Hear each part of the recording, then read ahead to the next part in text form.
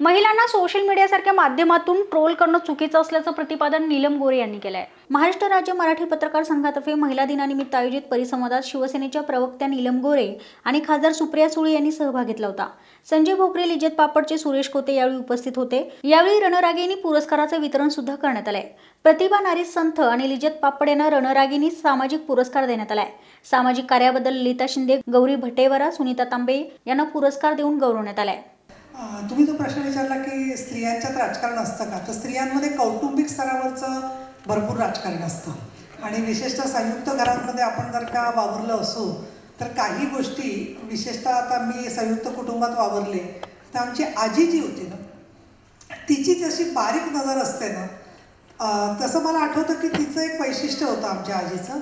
तिला कोणी समोर दिसला माणूस की ती त्याला काम सांगायची, तर त्याचा राजकारणात फार फायदा होतो की ती कामांची जबाबदारी आपल्या मनात विचार झाला असला पाहिजे। दुसरं, संयुक्त कुटुंबांमध्ये जसे हेवेदावे असतात तसे थोडेफार असतात, पण एक असतं की कुटुंब प्रमुखाचे निर्णय जसे मानले जातात, पण त्याचबरोबर पक्षामध्ये एक रचना असते आणि त्या रचनेमध्ये कोणी काय काम करायचं आणि कोणी कुठलं प्रकारची जबाबदारी निभवायची हे ठरलेलं असतं।